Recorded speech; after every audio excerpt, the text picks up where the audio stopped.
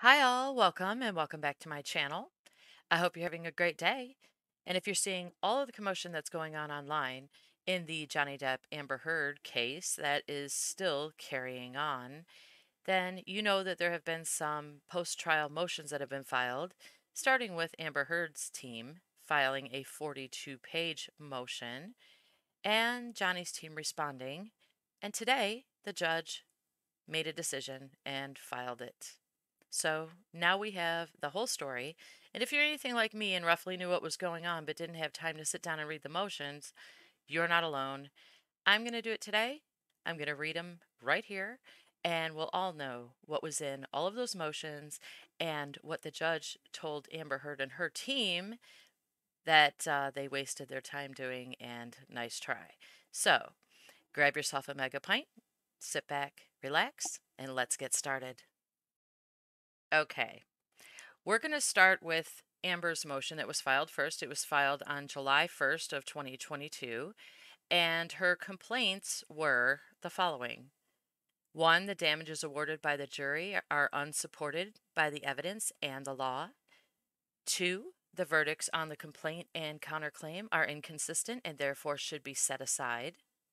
Three, the First Amendment bars recovery for defamation by implication when the statements at issue are true on their face and involve a public figure or matters of public concern. And four, the jury's finding of defamation by implication with respect to the op-ed headline statement is contrary to the law and unsupported by the facts. Now, there was a fifth complaint, and that was about a juror who filed and did not put their birth date on the juror form, and it was incorrect, I guess, Amber's team was saying. That says here on the paperwork for the motion, it says the court should conduct an investigation on juror number 15 and whether jury service was proper and due process and it was protected. So, all of these things are going to be covered in this motion, and I am going to start reading it for you so we have an idea of what all this commotion is all about. Now, we start out with defendant and counterclaim plaintiff Amber Heard's post-trial motions.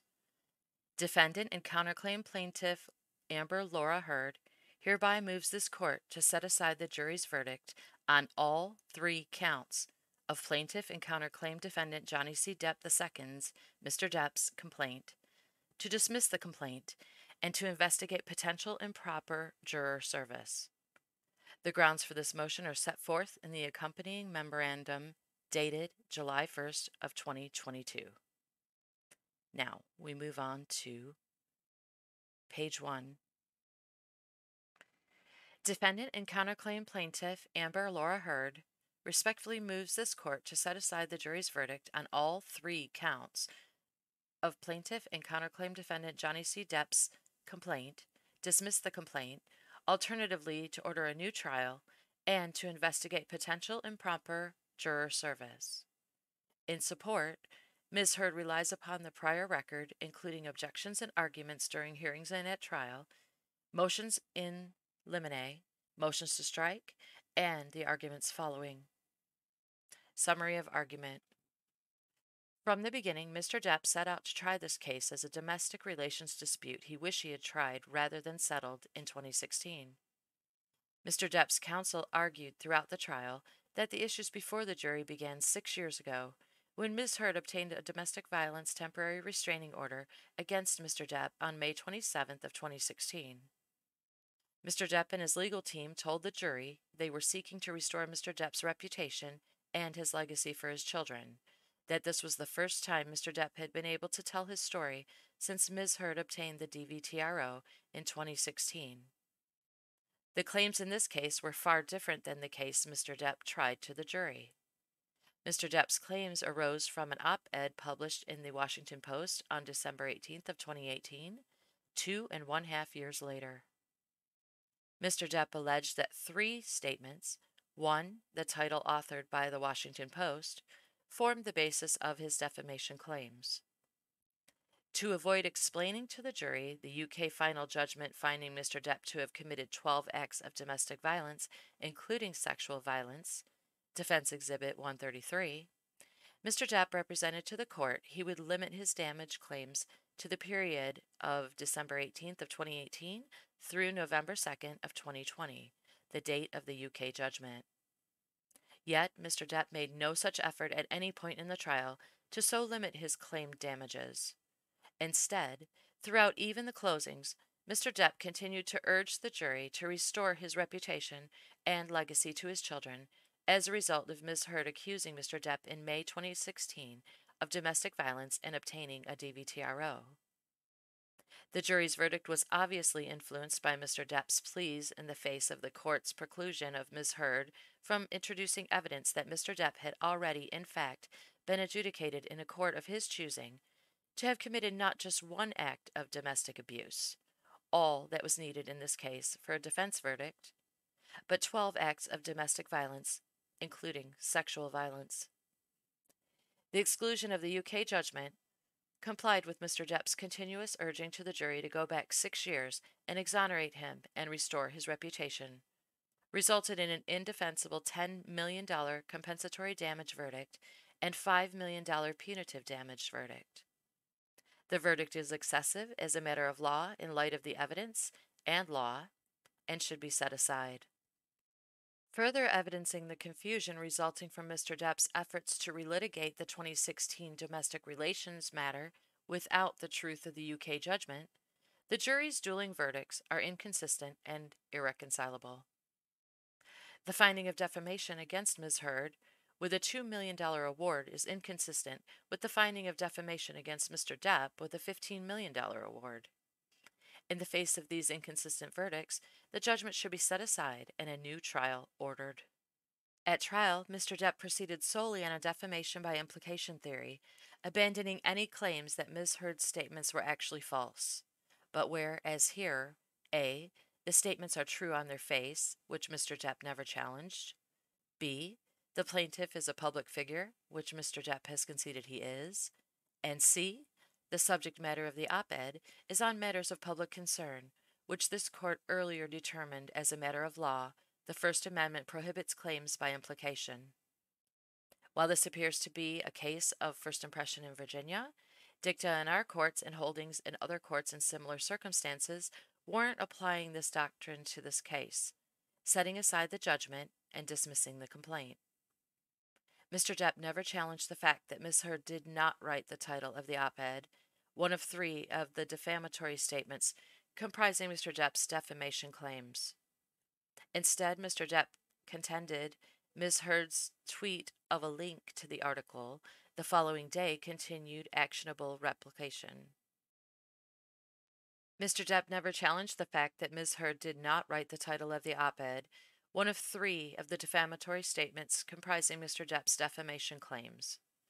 Instead, Mr. Depp contended Ms. Heard's tweet of a link to the article the following day continued actionable republication. In addition to establishing dangerous precedents, suggesting anyone tweeting or retweeting an article or link can be independently liable for the content, this interpretation is beyond the reach of Virginia law on republication.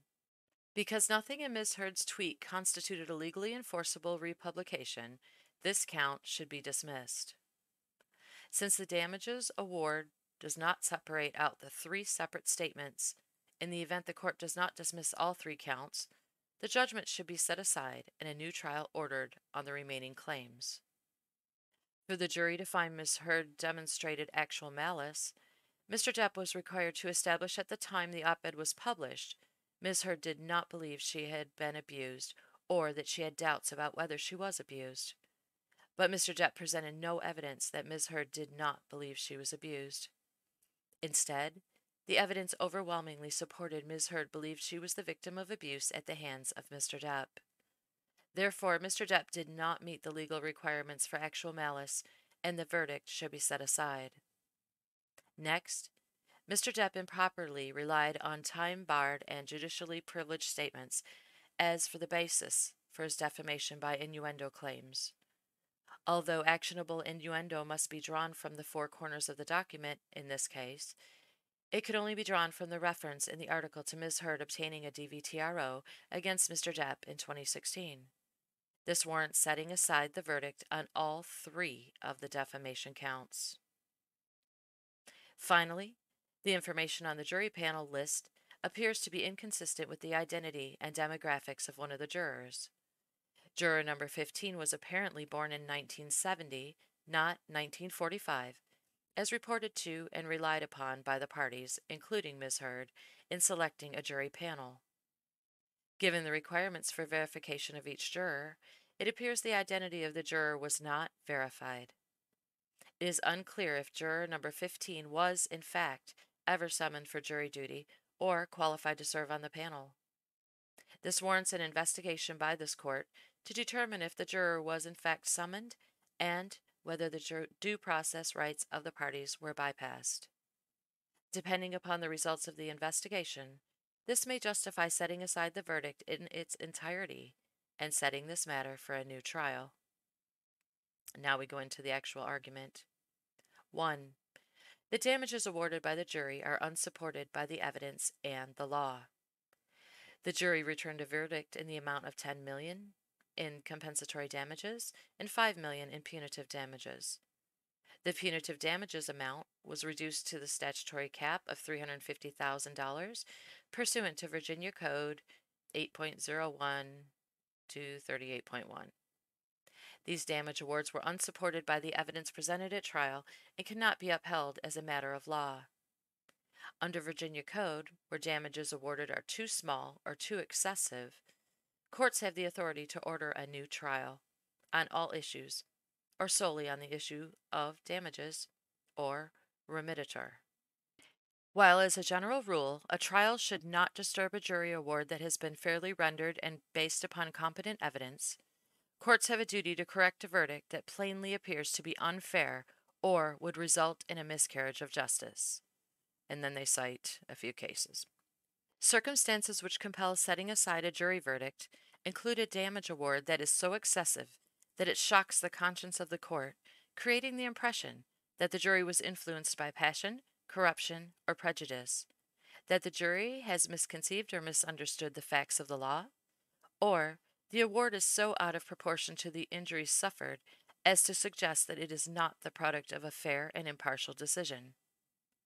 Setting aside a verdict as excessive under these conditions is an exercise of the inherent discretion of the trial court. Here, the jury's determination of $10 million in compensatory damages is excessive as matter of law, as there is no evidence to support the verdict. Mr. Depp was limited to damages from December 18, 2018, the date of Ms. Heard's op-ed, through November 2nd of 2020, the date the court ruled in the United Kingdom that Mr. Depp had committed at least 12 acts of domestic violence, including sexual violence, at times causing Ms. Heard to fear for her life. The court, during opening statements in response to Mr. Depp's objection, prohibited Ms. Heard from telling the jury about the Sun article, which was published on April of 2018. Defense Exhibit 99. Nearly 8 months before the op-ed, the trial in July 2020, during the limited period Mr. Depp was able to claim damages, the complaint filed by Mr. Depp in June 2018, alleging irreparable damage to his reputation, Defense Exhibit 1599. The 3-week trial on Mr. Depp's libel claims, the ensuing publicity surrounding the trial, or the UK judgment, a 129-page, 585-paragraph document issued on November 2, 2020, Defense Exhibit 133. After many of Mr. Depp's witnesses had testified, the court then allowed Ms. Heard to raise but not admit into evidence the Sun article, the fact of the trial, and the publicity surrounding the trial, but still not the UK judgment. In an effort to prevent the UK judgment from coming into evidence, Mr. Depp represented he would not attempt to claim any damages after November 2nd of 2020, this coming from the April 29th, 2022 hearing. Notwithstanding Mr. Depp's representation, he would not attempt to claim any damages other than during the period December 18th of 2018 through November 2nd of 2020, Mr. Depp made no attempt to limit his damages, and his counsel in closings made clear they were seeking damages from May 27th of 2016, the date Ms. Heard and obtained the DVTRO, through the present. This was highly prejudicial to Ms. Heard, necessarily created confusion for the jury, and resulting in $10 million compensatory and $5 million punitive awards, reflect the jury's belief that it was restoring Mr. Depp's reputation based on Ms. Heard's initial filing of the May 2016 DVTRO, as Mr. Depp's counsel requested in openings and closings. This alone justifies setting aside the verdict and ordering a new trial.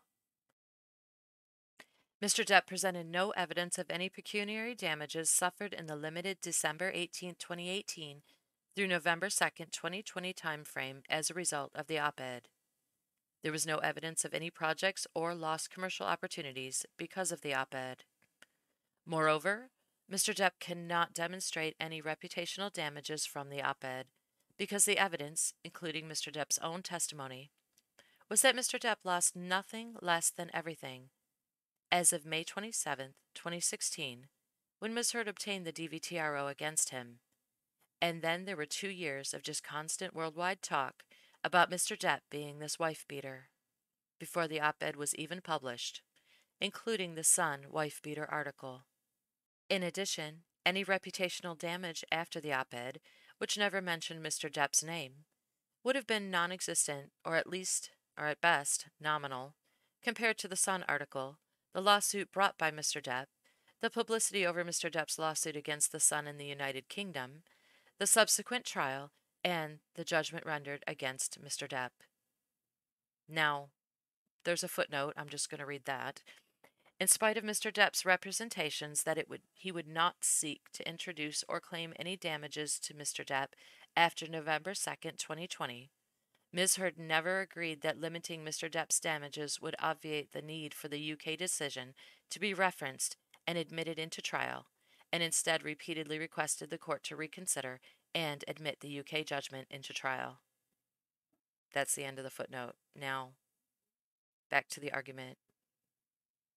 And just so you know, and please excuse, there are a lot of typos in here, and the referring to Johnny Depp is it, and I am trying to correct it as I'm reading, so please forgive me if I have to repeat myself. All right, back to it. Moreover, the exclusion of the UK judgment necessarily prevents any reasonable or competent assessment of any damages, including reputational damages, as well as the credibility of Mr. Depp in asserting damages. There is no way a jury can determine any level of damage to Mr. Depp from the op-ed without taking into consideration all potential alternative causes of damages, much less such an overriding one brought on at Mr. Depp's election to file a libel suit in a forum of his choosing, claiming irreparable damages to his reputation from the Sun article. There can be no damages reasonably tied to the op-ed, much less $10 million.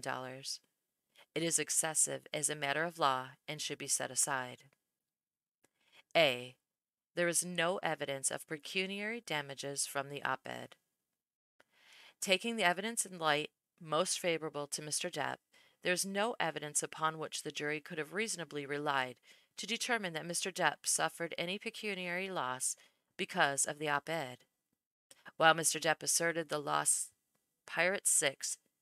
he lost Pirate 6 because of the op-ed, there is no evidence upon which the jury can rely to reach such a conclusion. Mr. Depp did not have a contract for Pirate 6. There was media coverage that Mr. Depp would not be in Pirate 6 as of October 25th of 2018, 2 months before the op-ed. Mr. Depp's agent testified that it was very likely Mr. Depp would not be in Pirate 6 as of the fall of 2018, and Mr. Depp testified that he would not have agreed to play a role in Pirate 6 for $300 million and a million alpacas.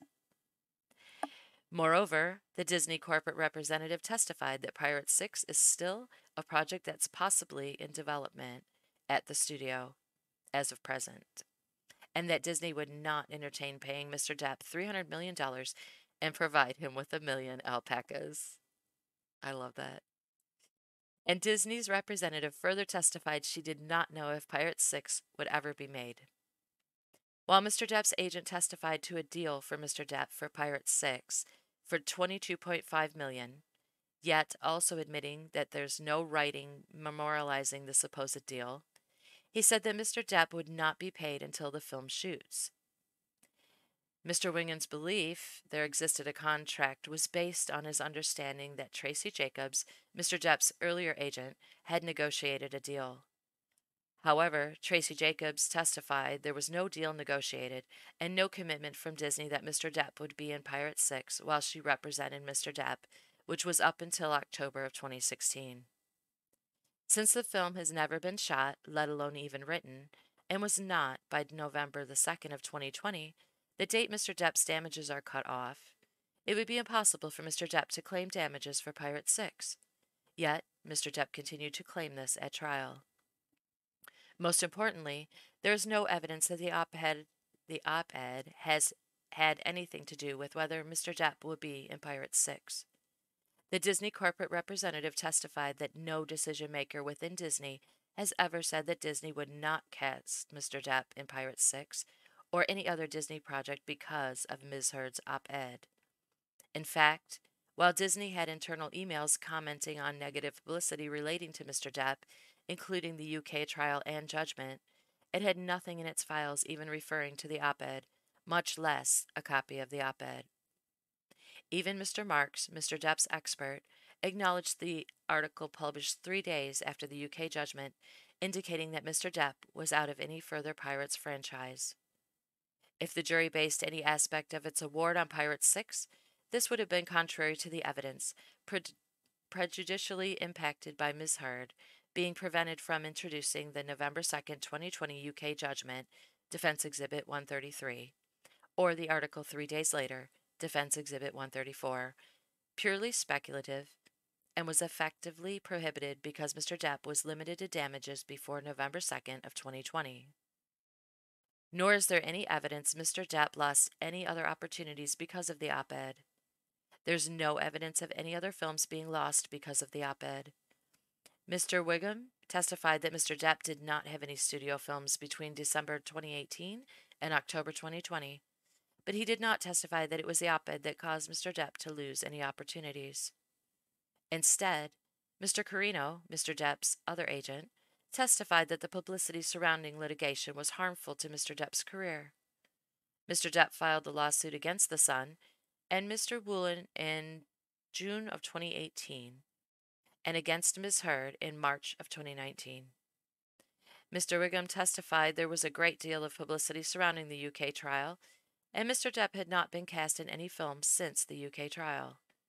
There is also no evidence of any endorsements Mr. Depp lost or did not receive because of the op-ed. In fact, Mr. Depp still has an endorsement deal with Dior, which he has had since 2015. There is absolutely no evidence demonstrating the op-ed caused Mr. Depp to suffer any financial losses, and Mr. Depp did not testify to any lost opportunities or financial damages.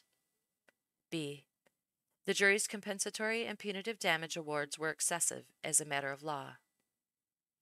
Given that the jury did not and could not award Mr. Depp damages for any financial or pecuniary losses based on the evidence presented at trial, the only damages the jury could have possibly awarded Mr. Depp were reputational damages.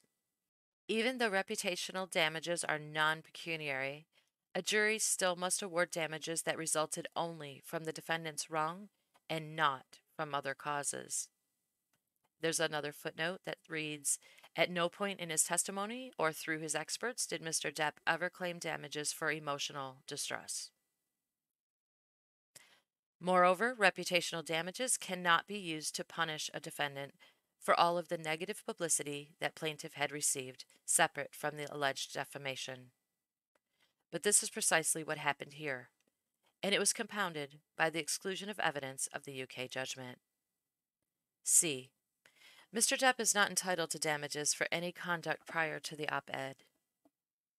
There is no evidence of damage to Mr. Depp's reputation caused by Ms. Heard's op-ed.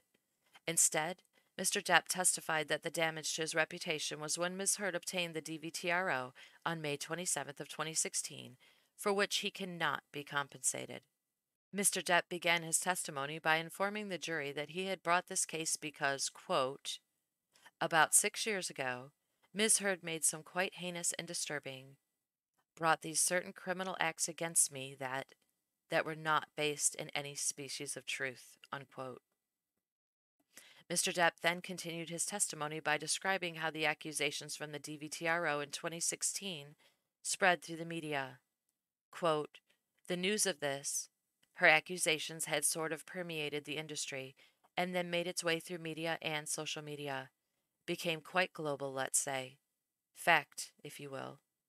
I felt it my responsibility to stand up, not only for myself in that instance, but stand up for my children, who, at the time, were 14 and 16, and so they were in high school, and I thought it was diabolical that my children would have to go to school and have their friends or people in the school approach them with the infamous People magazine cover with Miss Heard with a dark bruise on her face. And then it kept multiplying. It just kept getting bigger and bigger, unquote. Mr. Depp emphasized that his reputation had been damaged for 6 years, well before Miss Heard's op-ed. So it was my responsibility, I apologize, quote, so it was my responsibility, I felt, to not only attempt to clear my name for the sake of, well, for many reasons, but I wanted to clear my children of this hard thing that they were having to read about their father, which was untrue. It has really taken this full 6 years, and it's been 6 years of trying times. It's very strange when one day you're Cinderella, so to speak, and in zero point 0.6 seconds you're Quasimodo, unquote. Mr. Depp's testimony clearly establishes that the damage to his reputation occurred in May 2016 and was not related to the op-ed. And this was not isolated evidence. Mr. Depp also testified that the public became aware of the DVTRO in May of 2016. The bad news about him, quote, was multiplying and multiplying and multiplying throughout the media, throughout social media as well, so-called sort of strike media or whatever, and I was taken aback a bit. They were abuse allegations, and then there was alcohol, and then there was drugs and violence, and it was already right then there, before my eyes, spinning out of control, unquote. Mr. Depp testified that when Ms. Heard obtained the DVTRO, he lost nothing less than everything. Quote, because when the allegations were made, when the allegations were rapidly circling the globe, telling people I was a drunken, cocaine-fueled menace who beat women, suddenly in my 50s, it's over. You know, you're done. Unquote. This negative publicity in 2016 included articles from TMZ and People magazine that showed photos of the abuse alleged by Ms. Heard, which Mr. Depp introduced into evidence in this case. The negative publicity about Mr. Depp before Ms. Heard's op-ed also included headlines such as apparently drunk Johnny Depp cut off at Hollywood Film Awards ceremony, Johnny Depp, friends and family seriously concerned about him, here's why, Johnny Depp has a clear and epic sense of entitlement, ex-managers say, Johnny Depp, a star in crisis and the insane story of his missing millions, Johnny Depp reportedly drunk heavily and was constantly late on the new Pirates movie set. Johnny Depp's financial woes might sink the next Pirates of the Caribbean. Where did it all go wrong for Johnny Depp? After a string of flops and a ton of bad press, Johnny Depp's star power looks as wobbly as Jack Sparrow on a plank. Pirates of the Caribbean, the diminishing returns of Johnny Depp.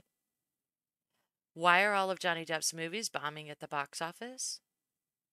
Johnny Depp allegedly showed up drunk to movie premiere, reports say. The real reason Johnny Depp used an earpiece on film set.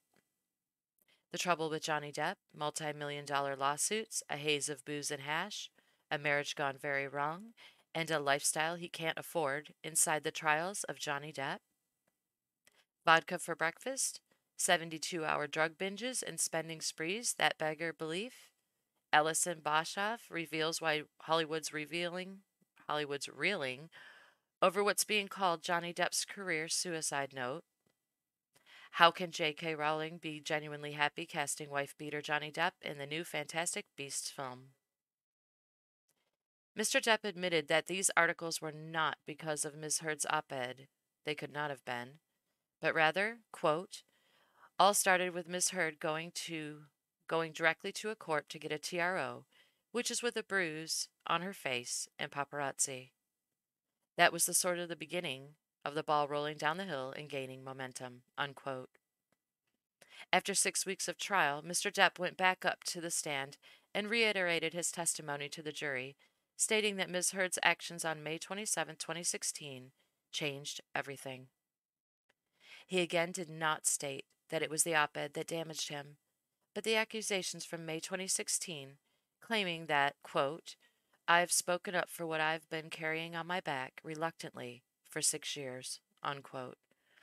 Mr. Depp did not only rely on his own testimony to claim damages from May 2016 forward.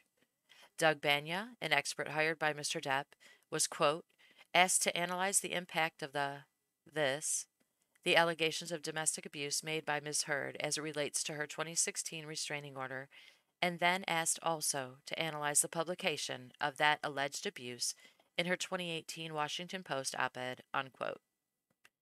Mr. Banya testified that his, quote, analysis shows that prior to 2016 and the abuse allegations, Mr. Depp was not portrayed in a negative connotation. Then, after the 2016 mark, the majority of those results turned into negative things about the abuse allegations. And then, even more so after the op-ed, there seemed to be a kind of theme or a flavor of not only the abuse allegations, but his drinking and drug use, unquote. But Mr. Banya admitted that his analysis cannot, again, quote, separate out how Mr. Depp's reputation was impacted by the op-ed versus how it was impacted by when Ms. Heard filed for divorce, unquote. This means, as Mr. Banya admitted, that Mr. Depp's expert cannot say that Mr. Depp's reputation or public image was affected by the op-ed. In fact, Mr. Banya testified that Mr. Depp's Q scores, both positive and negative, actually improved after Ms. Heard's op-ed, meaning his reputation and public image actually improved after the op-ed into 2020, which again Mr. Banya admitted. Finally, Mr. Depp's counsel improperly emphasized to the jury that it could find damages based on Ms. Heard obtaining the DVTRO. Counsel began Mr. Depp's closing argument not by discussing the op-ed, but by stating, quote, on May 27th of 2016, Ms. Heard walked into a courthouse in Los Angeles, California to get a no-notice ex parte restraining order against Mr. Depp, and in doing so, ruined his life by falsely telling the world that she was a survivor of domestic abuse at the hands of Mr. Depp. Today, on May 27th of 2022, exactly 6 years later, we ask you to give Mr. Depp his life back by telling the world that Mr. Depp is not the abuser Ms. Heard says that he is, and hold Ms. Heard accountable for her lies, unquote. Counsel for Mr. Depp then went on to tell the jury that Ms. Heard seeking the DVTRO was not based on truth and was instead designed to ruin Mr. Depp.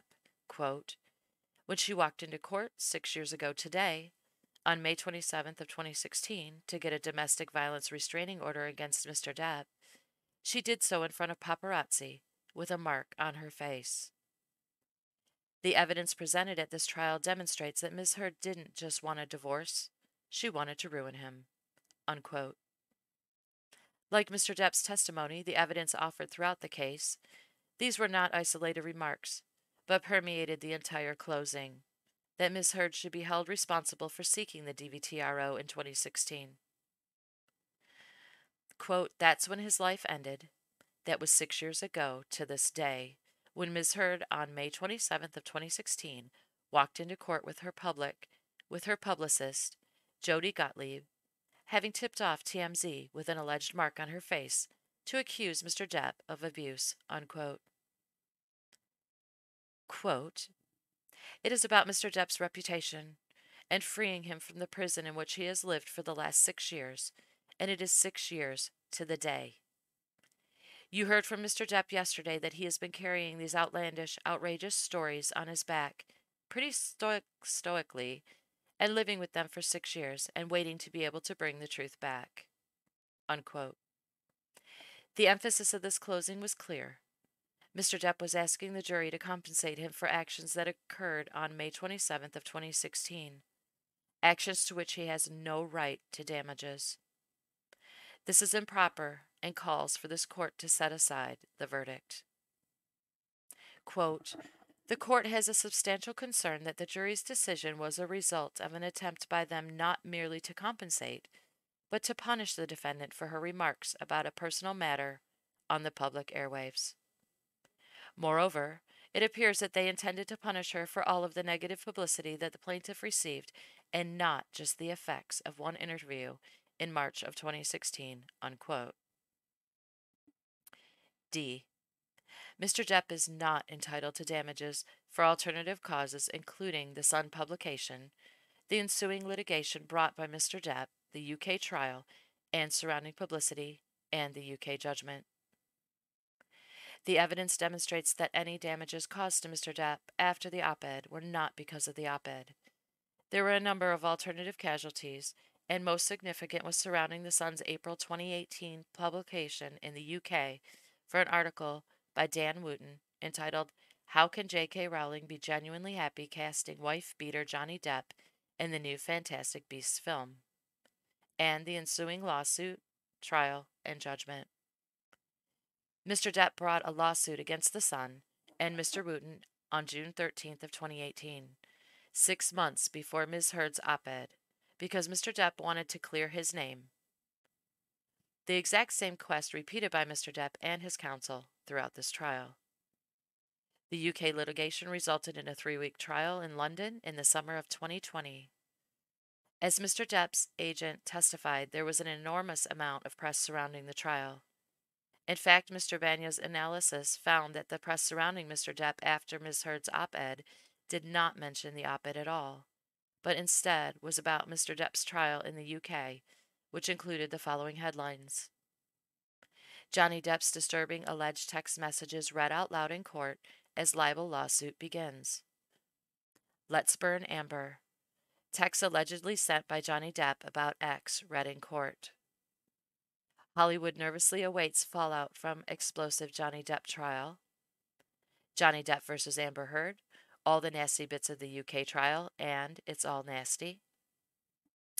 Johnny Depp claims in the Sun he beat his ex-wife. Complete lies, court told. Mr. Depp's agent testified that after the trial and these headlines in July of 2020, Mr. Depp has made no more films. And there's another footnote. This case is the opposite of government micro. I'm not sure what this is. Government micro RES Incorporated versus Jackson 271 in Virginia, in which the Supreme Court acknowledged Jackson's right to recover greater damages because he presented evidence of his untarnished reputation prior to the defamation. Mr. Depp's reputation. Oh, and then it just ends right there. So carrying on. Mr. Depp cannot, as a matter of law, be compensated for any injuries caused by anything associated with the Sun publication, the UK lawsuit, the trial, or the UK judgment. Yet Mr. Depp's expert, Mr. Banya, could not separate out how Mr. Depp's reputation was impacted from the op-ed versus the publicity surrounding Mr. Depp's UK litigation. Nor did Mr. Depp present any other evidence that was able to separate any damages Mr. Depp purportedly incurred from the op-ed versus what he sustained from the UK litigation. Finally, Mr. Depp claimed in his testimony that he has been damaged for the past 6 years, including through his jury verdict.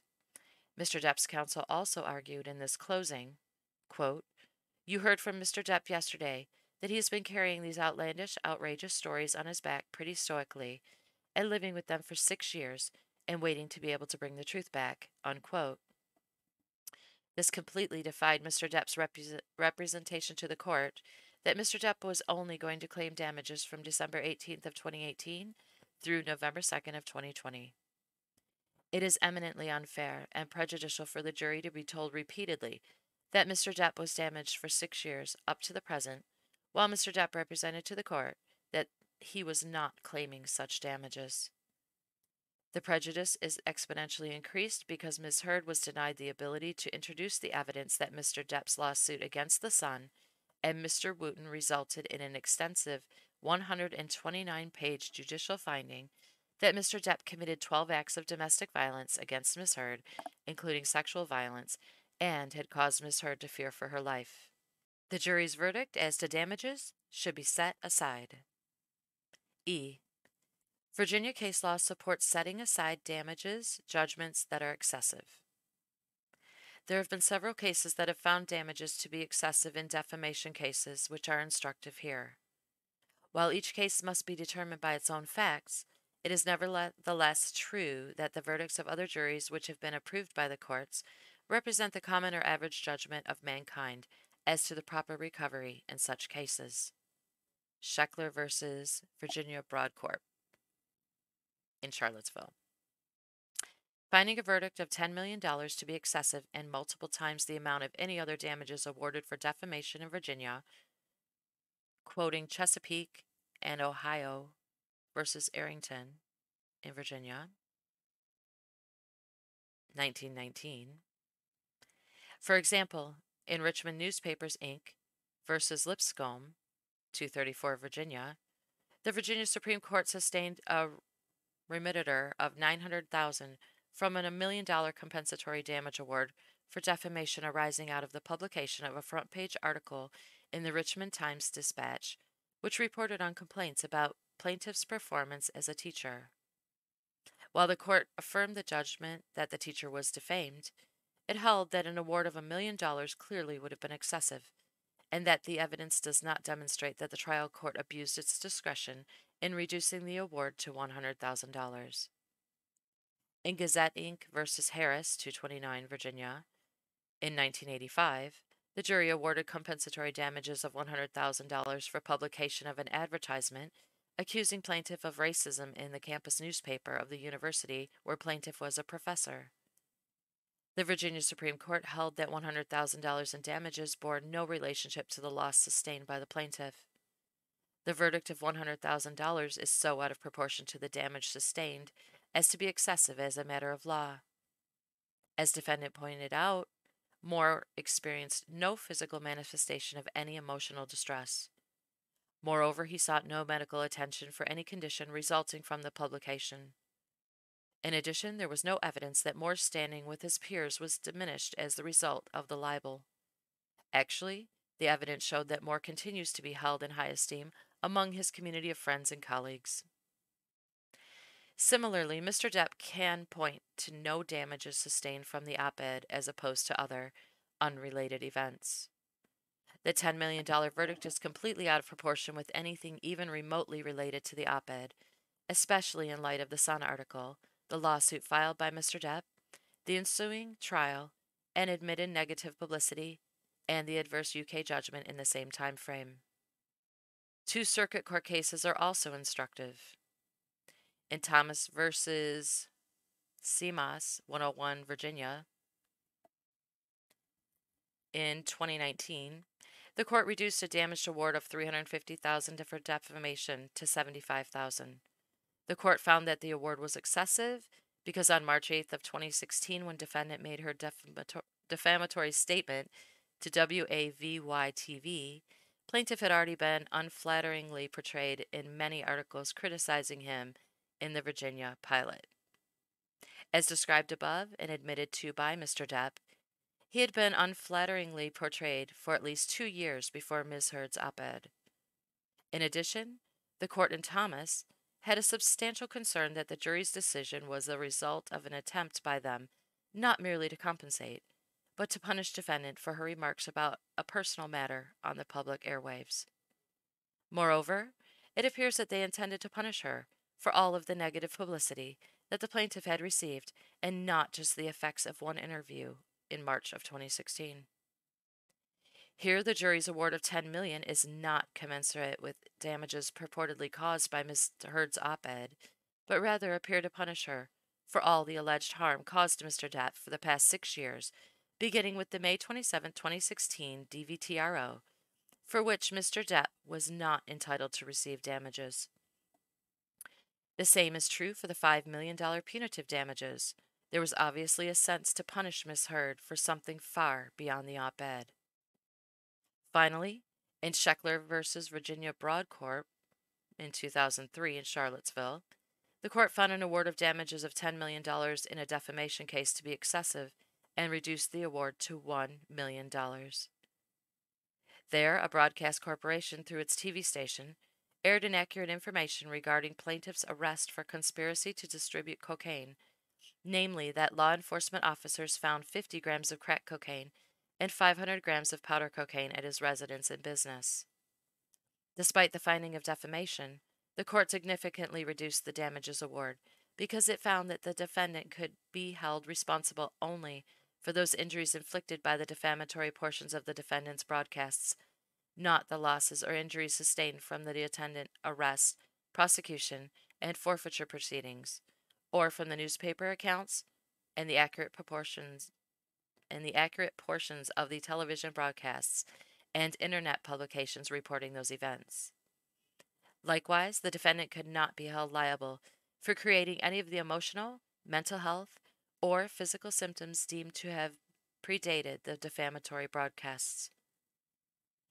Notwithstanding these limitations and conditions, the jury awarded the plaintiff $10 million, an amount more than sufficient to compensate him for all of his injuries from any source whatsoever. The most plausible explanation for the size of the award is that the jury misperceived the law and the instructions, and instead set out to punish the defendant in addition to compensating the plaintiff. The same is true here, where it appears that the jury was punishing Ms. Heard for everything that happened to Mr. Depp from 2016 forward.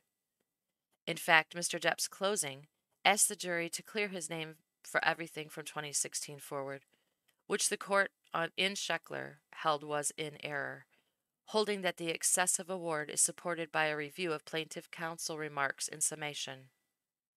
Instead of asking for compensation for proven losses, plaintiff's counsel without objection asked the jury to require the defendant television station to pay an enormous sum of money to clear Mr. Scheckler's good name. Mr. Depp's counsel asked the jury to give Mr. Depp his life back by referring not to the op-ed, but by referring back to May 27th of 2016. Quote, on May 27th of 2016, Ms. Heard walked into a courthouse in Los Angeles, California, to get a no-notice ex parte restraining order against Mr. Depp, and in doing so ruined his life by falsely telling the world that she was a survivor of domestic abuse at the hands of Mr. Depp, unquote. Damages in this case cannot be based on actions from 2016 or any damages that Mr. Depp suffered because of the trial in the UK. But the jury's $10 million judgment for reputational damages clearly showed that is what the jury did. Such an award is excessive and by law should be set aside. 2.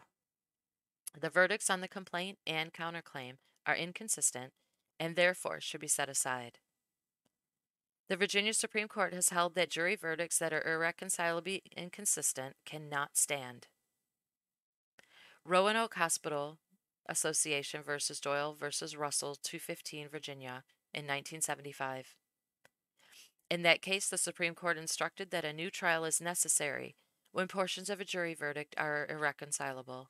See also Tyree versus Harding, 11 Virginia Circuit, 446 in Lynchburg, 1977, holding that the jury verdict was inconsistent, which, quote, in such form requires a new trial on all issues, unquote. Here, the jury's verdict in favor of Mr. Depp as to his defamation claims and in favor of Ms. Heard as to her claim of defamation are inherently and irreconcilably inconsistent and therefore cannot stand. The verdicts found that Mr. Depp did not abuse Ms. Heard at any time, while at the same time necessarily found that Ms. Heard did not lie about being a victim of domestic abuse, and in particular abuse that occurred on May 21st of 2016. These findings are entirely inconsistent. In overruling Ms. Heard's demur, This court held that the statements, quote, Amber Heard, I spoke up against sexual violence and faced our culture's wrath that has to change, unquote. Then, 2 years ago, I became a public figure representing domestic abuse, and I felt the full force of our culture's wrath for women who speak out. And I had the rare vantage point of seeing in real time how institutions protect men accused of abuse.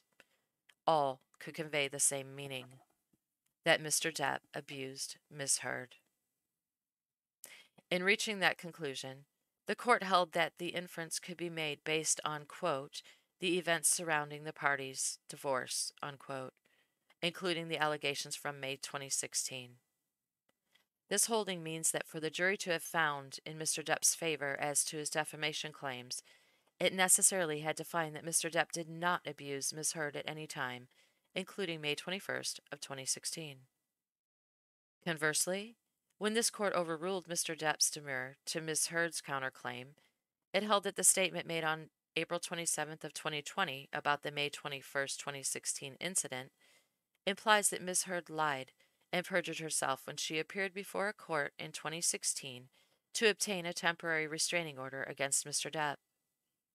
Moreover, it implies that she lied about being a victim of domestic abuse. This holding means that for the jury to have found in Ms. Heard's favor, oh my gosh, there's so many typos in here, as to her defamation claim, it necessarily had to find that Ms. Heard did not lie about being a victim of domestic abuse, and in particular the incident occurring on May 21st of 2016. Mr. Depp himself acknowledged before the trial that the parties' defamation claims are mirror images of each other. Quote, this case is unique. It involves two essentially mirror image defamation claims asserted against the only two people who truly know whether the statements at issue are true or false. If Mr. Depp did not abuse Miss Heard, she indisputably knows her claim that he did is false. If Mr. Depp did abuse Miss Heard during their brief marriage, he knows that Mr. Waldman's statements calling Miss Heard a liar are false. Unquote. There's also another footnote. The full statement here quite simply means this was an ambush, a hoax. They set Mr. Depp up by calling the cops, but the first attempt didn't do the trick. The officers came to the penthouses, thoroughly searched and interviewed, and left after seeing no damage to face or property. So Amber and her friends spilled a little wine and roughed the place up, got their story straight under the direction of a lawyer and a publicist, and then placed the second call to 911. That was a quote that they placed, but I'm not sure exactly what they're referring to in that footnote. Okay, continuing on. As Mr. Depp's own brief makes clear, the parties' claims against each other necessarily imply that Mr. Depp either did or did not abuse Miss Heard. By finding defamation against both parties, the jury necessarily found both that Mr. Depp did not abuse Miss Heard, and at the same time that Mr. Depp did abuse Miss Heard. Thus, these verdicts are irreconcilably inconsistent, and therefore cannot stand. At a minimum, the jury's finding in favor of Miss Heard necessarily precludes a finding of actual malice by her with respect to Mr. Depp's claims. 3. The First Amendment bars recovery for defamation by implication when the statements at issue are true on their face and involve a public figure or matters of public concern. The Supreme Court of Virginia has never decided whether facially true statements can support a claim of defamation by implication when they involve a public figure or matters of public concern. In Pendleton v.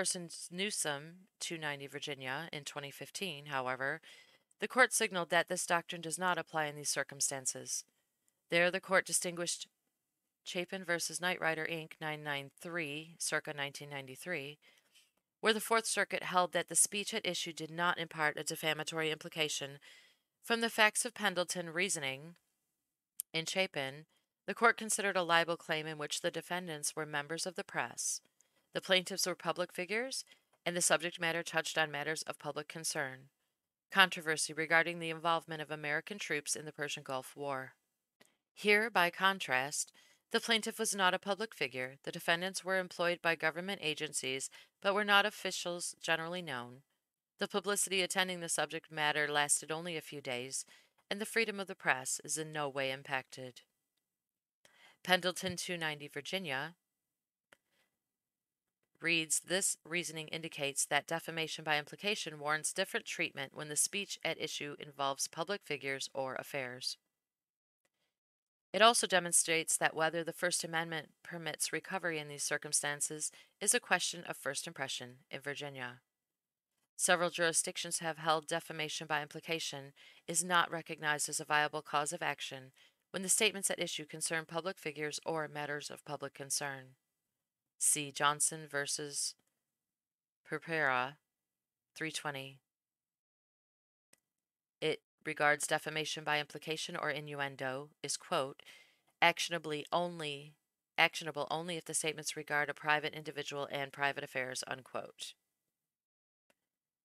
Okay, they're going on and on and on, quoting cases, quoting cases, quoting cases. I'm going to just bypass some of it because I don't want to put you to sleep. Okay. Other courts permit actions for defamation by implication of a public figure only when the inference arises from the omission of material facts in a challenged communication. And they're quoting other cases. Oh my gosh. Libel law may not impose damages for injuries to reputation arising from a press report of materially true facts about a public figure on a matter of public interest and without material factual omissions. Similarly, courts that permit public figures to recover for defamation by implication generally define this tort as occurring when a publication 1. Juxtaposes a series of facts so as to imply a defamatory connection between them, or 2. Creates a defamatory implication by omitting facts. The touchstone of implied defamation claims is an artificial juxtaposition of two true statements or the material omission of facts that would render the challenged statements non-defamatory. 3 rationales underlying these decisions are instructive. First, precluding liability for facially true statements about public figures or affairs is corollary to the protection of false statements published without malice. Truthful statements which carry a defamatory implication can be actionable. However, it is only true in the case of private citizens and private affairs. Even false statements about public officials are constitutionally protected unless known to be false or printed with a reckless disregard for the truth. That is from the New York Times. Let's see. New York Times versus Sullivan. It surely follows that all truthful statements are also constitutionally protected. Even though a false implication may be drawn by the public, there is no redress for its servant. Where public officers and public affairs are concerned, there can be no libel by innuendo. Okay, now they're going into citing another case.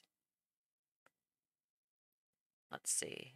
Okay, quote, just as the goal of a free and active press protects false statements of fact regarding public figures published without malice, so too must the law protect truthful facts that may give rise to false innuendo or inference, unquote. Second, as a result of their fame, public figures enjoy a platform that allows them to reach a broad audience when expressing their viewpoints. Public officials and public figures usually enjoy significantly greater access to the channels of effective communication and hence have a more realistic opportunity to counteract false statements than private individuals normally enjoy. With this benefit comes the risk of closer public scrutiny than might otherwise be the case. Any article replete with snide innuendos can be hurtful to a subject, and indeed may damage him in his business reputation. But if he is a public figure, then he must bear the risk of such publicity as the price he pays for conducting activities or business in the public arena. Third, where public affairs are concerned, the publication of true statements is encouraged, and there can be no civil or criminal liability for such, regardless of ill will or improper motive on the part of the speaker. As expressed in the op-ed, the public scorn inflicted upon individuals who report abuse is a matter of great public concern. True statements about this subject should be afforded protection by the First Amendment. Speech about public figures in matters of public concern, lies at the core of the First Amendment. See New York Times versus Sullivan, 1964. Debate on public issues should be uninhibited, robust, and wide open. Given the First Amendment interests at stake, the reasoning described above, the court should hold that true statements about public figures or matters of public concern cannot support a claim for defamation by implication. In the alternative, the court should hold that when such speech is at issue, defamation by implication is permissible only if the defamatory inference arises from the juxtaposition of facts or the omission of material facts in the challenged publication. At trial, Mr. Depp did not present evidence that the statements at issue were untrue on their face. He proceeded exclusively on a theory of defamation by implication. He also did not attempt to prove the alleged implication arose from the juxtaposition of facts or an omission of material facts in the op-ed. There is no dispute Mr. Depp is a public figure. He has admitted he was a public figure, and technically conceded this point by tendering jury instructions that required him to prove actual malice. Quote, those who by reason of the notoriety of their achievements or their vigor and success with which they seek the public's attention are properly classified as public figures. Unquote. Moreover, this court has already ruled that the op-ed addresses matters of public concern. Quote, speech involves matters of public concern when it can be fairly considered as related to any matter of political, social, or other concern to the community, or when it is a subject of legitimate news interest, that is, a subject of general interest and of value and concern to the public. Unquote. Accordingly, Mr. Depp failed to prove defamation, and his jury's verdict should be set aside. 4. The jury's finding of defamation by implication with respect to the op-ed headline statement is contrary to the law and unsupported by the facts. The jury's verdict with respect to the headline should be set aside because, under applicable law and facts, Ms. Heard neither A. initially made or published, nor B. republished through a tweet the headline statement, quote, I spoke up against sexual violence and faced our culture's wrath.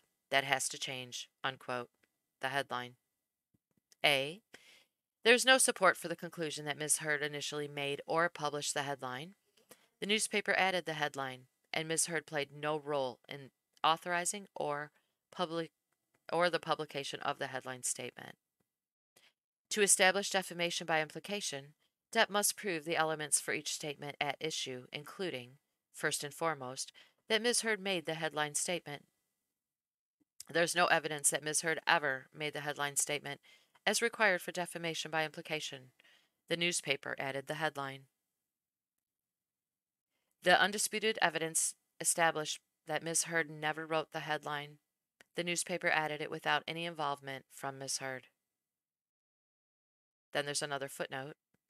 Defamation by implication requires the following elements for each statement. 1.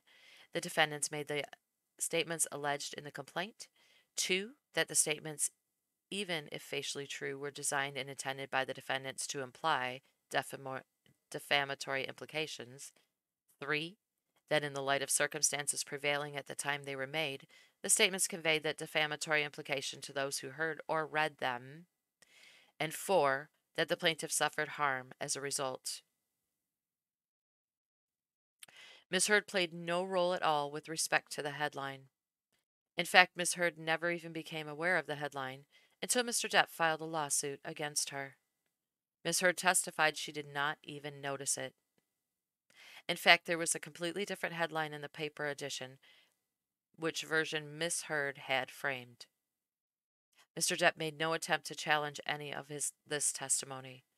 No reasonable jury could conclude that Ms. Heard made the headline statement giving the evidence. Similarly, no reasonable jury could conclude that Ms. Heard published the headline. To prove publication, it is generally, quote, sufficient to show that when the defendant addressed the defamatory words to the plaintiff, another person was present, heard the words spoken, and understood the statement as referring to the plaintiff, unquote. Then they cite Food Lion Inc. versus Melton in Virginia, 144 in 1995. Here, Ms. Heard never addressed the headline to the plaintiff. She never wrote or conveyed the headline message to plaintiff and therefore did not publish it in the first instance. Okay, now they're quoting more cases. I'm moving on to B. Ms. Heard's tweet linking the newspaper article does not constitute republication under applicable law and the facts. Virginia follows the single publication rule, under which the mass distribution of defamatory communications, such as internet posts, are not deemed to be republished each time the communication is reposted or repeated. The public policy supporting the single publication rule and the traditional principles of republication dictate that a mere hyperlink without more cannot constitute republication. Tweeting a link does not constitute republication, even if the tweet includes a mere reference to the article. And they're quoting more cases. Oh my God. Okay. Rather, republication requires 1. Editing and retransmitting the defamatory material. 2. Redistributing the material with the goal of reaching a new audience.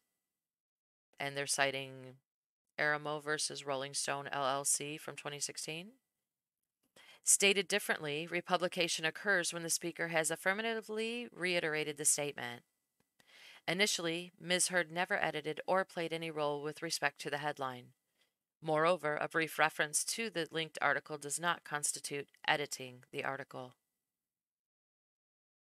And they're quoting and citing more cases.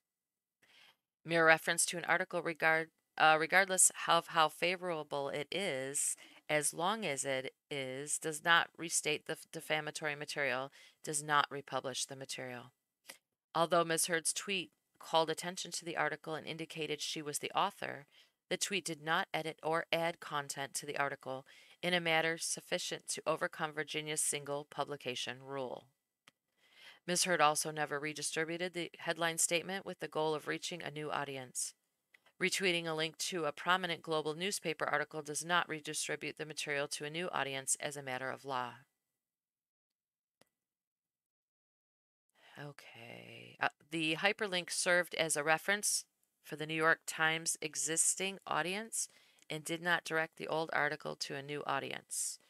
That is citing, I guess, a case called Crosswhite. I am not exactly sure what they're saying here. The 2020 tweet about the 2019 article served as a reference for Reuters' existing audience, not a new audience, and third-party tweets at issue did not constitute republication. Okay, so they were citing a case. They're saying, see also Gilmore versus Jones 370 from 2019. Sharing a link on Twitter is not alone enough to make a prima facie showing that West manifested an intent to direct. In short, Ms. Heard never affirmatively reiterated the headline as required for republication under the law or facts. And then they're stating more cases. Moreover, there is no evidence reasonably supporting a finding that Ms. Heard republished the headline by tweeting a link to a global newspaper article. Ms. Heard had no control over whether her link to the newspaper article included the article's headline. Ms. Heard never typed the headline in her tweet. She simply linked the article with a short reference that did not restate the headline. Ms. Heard never even noticed that the headline was contained in the link. She could not have affirmatively reiterated a headline that she did not even notice or type. Accordingly, under applicable law and facts, there is no support for a finding of republication with respect to the headline, and the jury's verdict should be set aside. 5. Mr. Depp did not present evidence of actual malice. Quote, a public figure may not recover damages for a defamatory falsehood without clear and convincing proof that the false statement was made with actual malice. Unquote. To establish actual malice, a plaintiff must demonstrate the defendant realized that his statement was false or that he subjectively entertained serious doubt as to the truth of his statement. That is that's coming from Jackson versus Hartig from 2007. Courts have a constitutional duty to exercise independent judgment and determine whether the court record establishes actual malice with convincing clarity. Okay. So I skipped past some of the explanation and the other court cases because I want to get to the good stuff. All right. In this case, proving actual malice required showing that at the time the op-ed was published, Ms. Heard did not believe she was abused or that she entertained serious doubt about whether she was abused.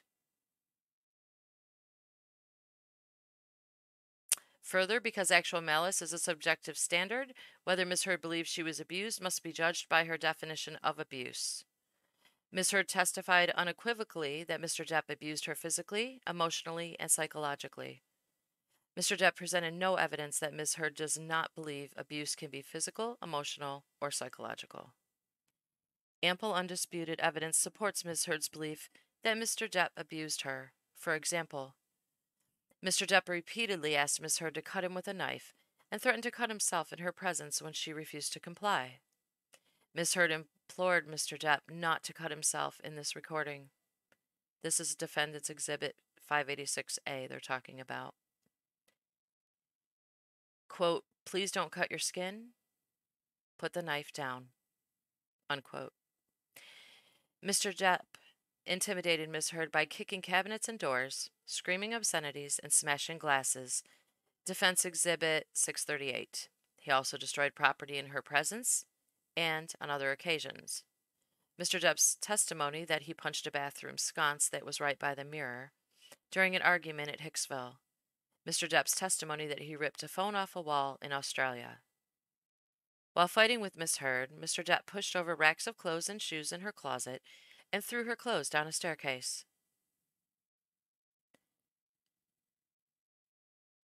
Let's see. Mr. Depp forbid Ms. Heard from acting in movies and having meetings. Defense Exhibit 195. Referring to a text message from Mr. Depp to Ms. Heard stating, quote, "No goddamn meetings, no movies.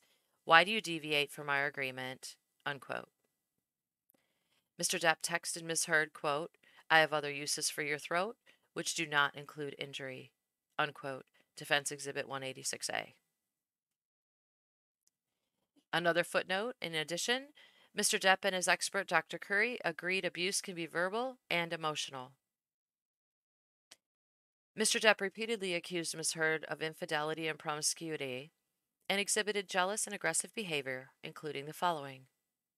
Using paint and his own blood, Mr. Depp wrote Ms. Heard a reminder on mirror in the house where they stayed in Australia, stating, quote, "Starring Billy Bob and Easy Amber," unquote. Defense Exhibit 374. He left her this reminder directly after she filmed the movie with Billy Bob Thornton. Mr. Depp accused Ms. Heard of having affairs with her co-stars. Mr. Depp's testimony that an argument was about his suspicion that Ms. Heard was having an affair with James Franco. As Mr. Depp told Ms. Heard, quote, "I became irrational when you were doing movies.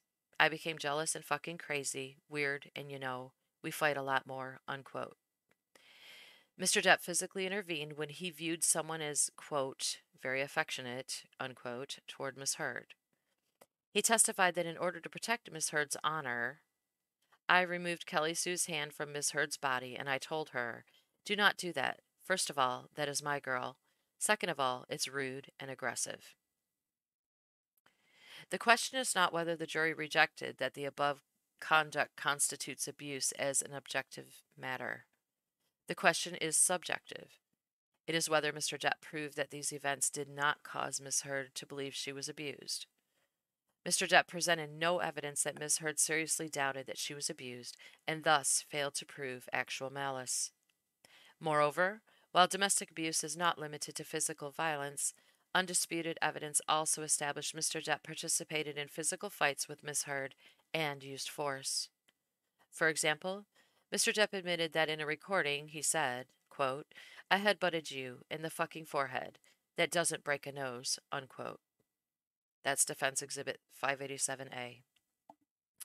While Mr. Depp testified that he did not intentionally headbutt Miss Heard, it does not follow that Miss Heard could not have concluded that he intentionally headbutted her.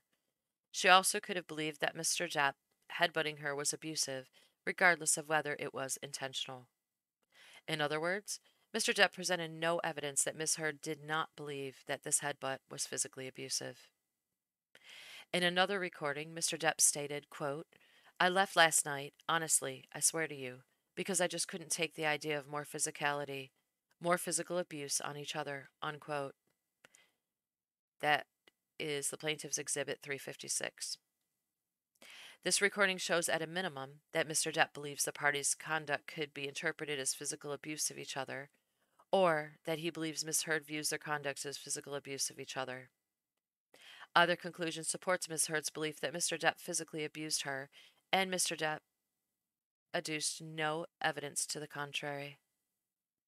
Because Mr. Depp presented no evidence that Miss Heard did not believe he abused her physically, emotionally, and psychologically, he failed to prove actual malice, and the verdict must be set aside.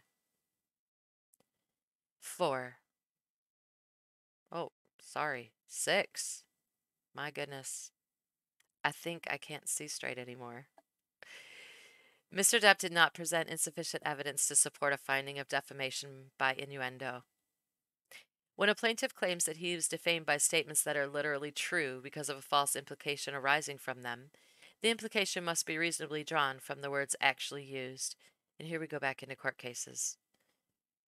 In such cases, the plaintiff may prove defamation through innuendo, quote, an explanation of the allegedly defamatory meaning of the statement if it's not apparent on its face, unquote.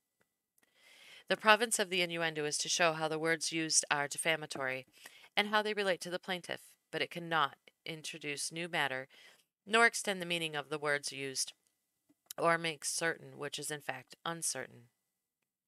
And more cited cases. In this case, the jury's verdict in favor of Mr. Depp should be set aside because he failed to prove through innuendo that the op-ed is about him, and it conveys the defamatory implication that he abused Miss Heard. A. No evidence surrounding the op-ed's publication would reasonably cause a reader to believe the title of the online edition is about Mr. Depp. When a plaintiff proceeds under a defamation by implication theory, he must prove that in light of circumstances prevailing at the time the statements were made, they conveyed a defamatory implication to those who heard or read them. Evidence is admissible to show the circumstances surrounding the making and publication of the statement, which would reasonably cause the statement to convey a defamatory meaning to its recipients.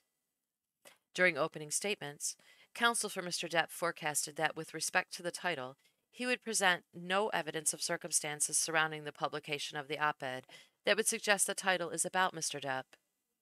Counsel stated, after this lawsuit was filed, Ms. Heard started making up more and more alleged incidents of abuse. And if you'll recall, ladies and gentlemen, the headline of the op-ed references sexual violence. But Ms. Heard had never made that accusation against Mr. Depp. It was never part of her allegations of abuse. So what changed? What changed between 2016 and 2018? We submit to you, and the evidence will show, when she realized the seriousness of what she had alleged, she panicked and she alleged sexual assault. In other words, Mr. Depp's theory was that allegations of sexual assault made after the op-ed's publication and after the commencement of the instant action caused readers to understand the title to be about Mr. Depp.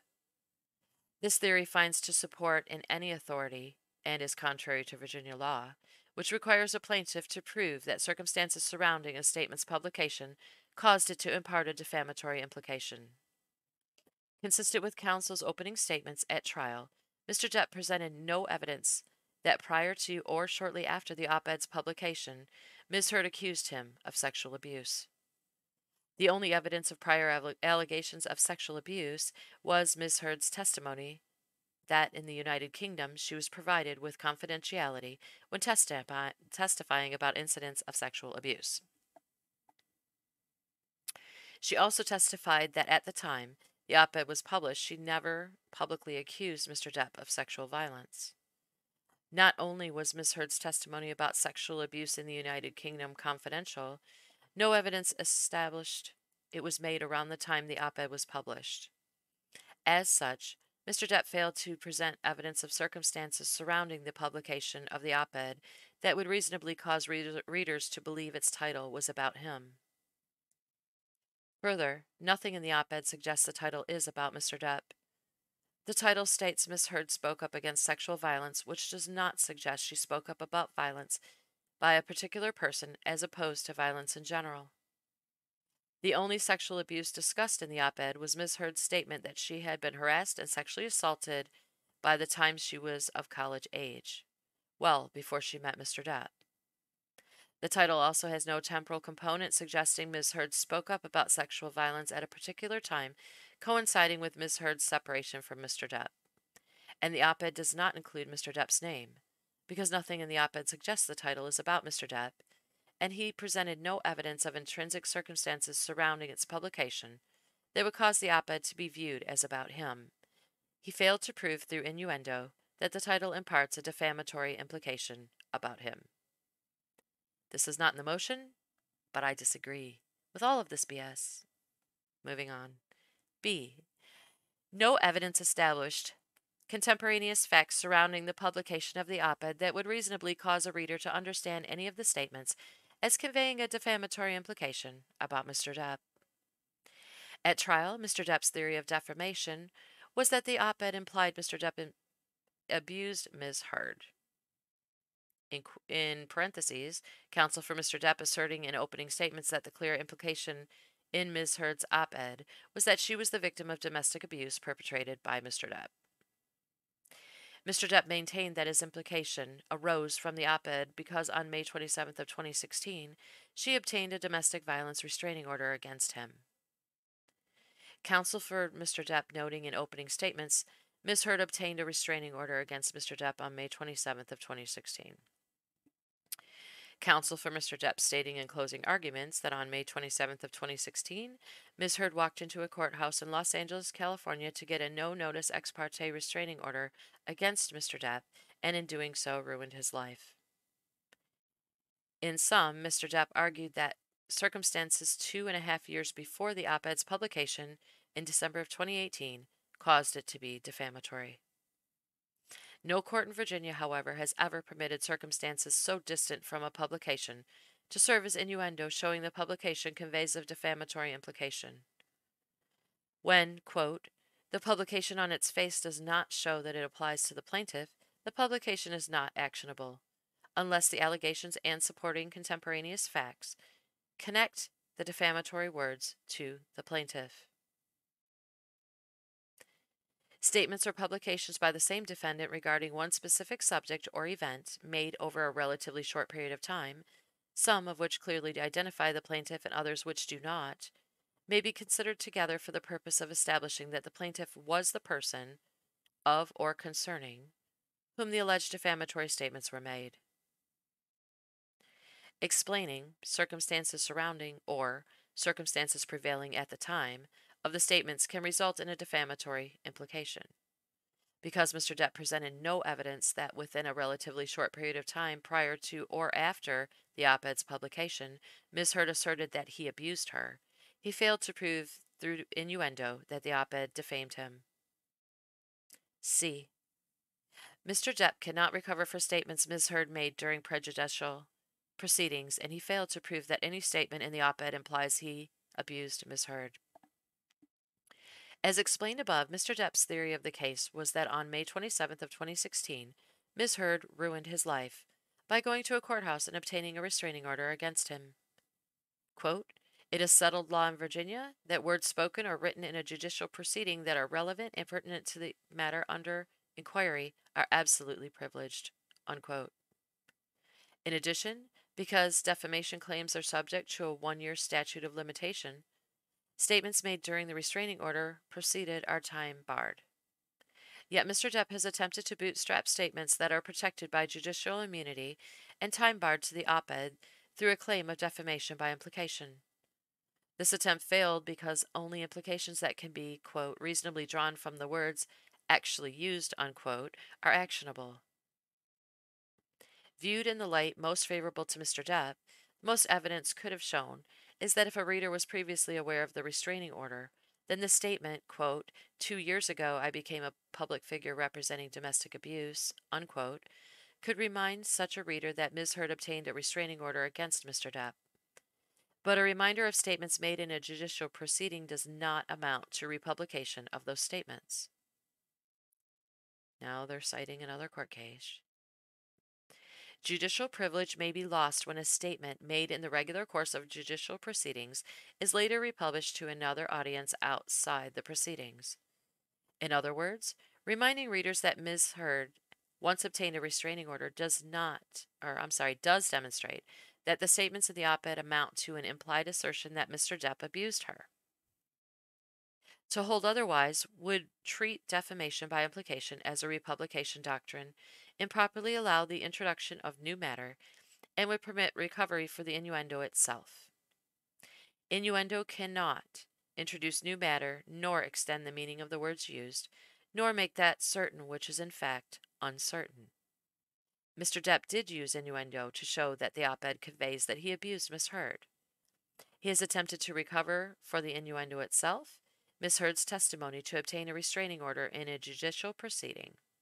Accordingly, the jury's verdict in favor of Mr. Depp should be set aside. 7. The court should conduct an investigation of juror number 15, whether jury service was proper and due process was protected. The court should investigate whether juror 15 properly served on the jury. On the juror panel list sent to counsel before voir dire, the court noted that the individual who would later be designated juror 15 had a birth year of 1945. Juror 15, however, was clearly born later than 1945. Publicly available information demonstrates that he appeared to have been born in 1970. This discrepancy raises the question whether juror 15 actually received a summons for jury duty and was properly vetted by the court to serve on the jury. And then they go through Virginia Code, which I'm skipping. Thus, the court's clerk's office had a statutory obligation to verify the identity of juror 15. But because juror 15 was not born in 1945, it appears his identity could not have been verified through any of the means of identification the code provides. And it also raises questions about whether and how juror 15 could have signed a statement affirming, under penalty of perjury, that he was the named juror if he was 25 years younger than the person the court recognized as juror 15. Although the Virginia Supreme Court has previously construed Virginia Code requiring the jury panel to be made available at least 48 hours before trial, rather than mandatory, it has been observed that adherence to the provisions of the code is required to the extent necessary to ensure due process. To the extent that the individual who served as juror 15 was not in fact the same individual on the venare, or the court clerk's office did not verify his identity, Miss Heard's due process was compromised. The Virginia Code does not contemplate jury service by someone not on the venare for good reason.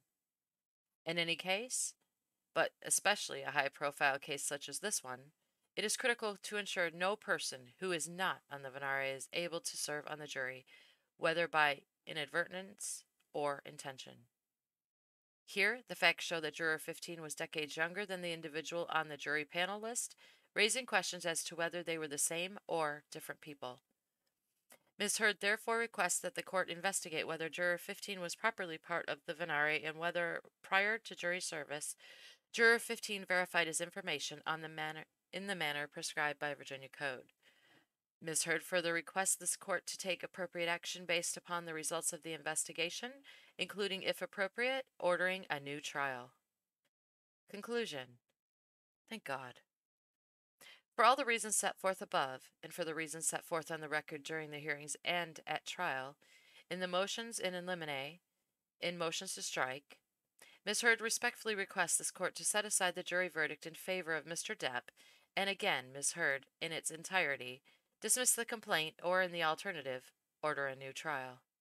Ms. Heard further requests this court to investigate potential improper juror service and take appropriate action warranted by the results of the investigation. Respectfully submitted, Elaine Bredehoft. On July 1st, 2022. And that's it. I'm done. I never thought I'd get to the end of that thing. Oh my God. Okay. Well, and here is the response from Johnny Depp's team. It was filed on July 11th, and it is the plaintiff's motion to strike defendant's out-of-time supplemental memorandum in support of her post-trial motions. Plaintiff Johnny C. Depp II, by and through his undersigned counsel, hereby moves this honorable court to strike defendant's supplemental memorandum in support of her post-trial motions, stating as follows. Argument 1. Defendant Heard's filing is untimely. Pursuant to the court's direction, Ms. Heard's deadline for submitting her post-trial motions fell on July 1st, 2022, 1 full month after the jury rendered its verdicts.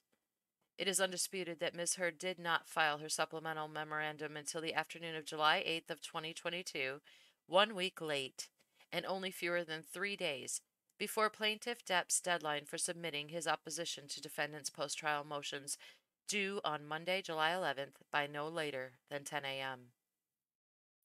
True to form, defendant neither notified plaintiff of her forthcoming supplemental memorandum, not sought leave of court for filing it 1 week out of time. Because Ms. Heard filed late and without leave of court, the court should grant plaintiff's motion to strike. 2. Ms. Heard had access to the purported new facts months ago. In her supplemental memorandum, Ms. Heard does not, because she cannot, make any proffer as to why she could not have discovered the new facts until now. This is because the clerk's office provided the pre-panel jury list to the parties back on April 6th of 2022, more than 2 months ago, and 5 days before the jury was impaneled. In a rare moment of candor, Ms. Heard admits that she was aware of the purported discrepancy in Juror 15's birth year from the very start of the trial, because, quote, Juror 15 was clearly born later than 1945, unquote. Ms. Heard therefore concedes she had more than enough time before the trial started and during the 6-week trial, when at least 2 alternatives were available to investigate and discover the alleged new facts. Clearly, Ms. Heard waived any right to allege new facts she chose not to investigate for so long, much less to demand the extraordinary remedy of a mistrial. 3.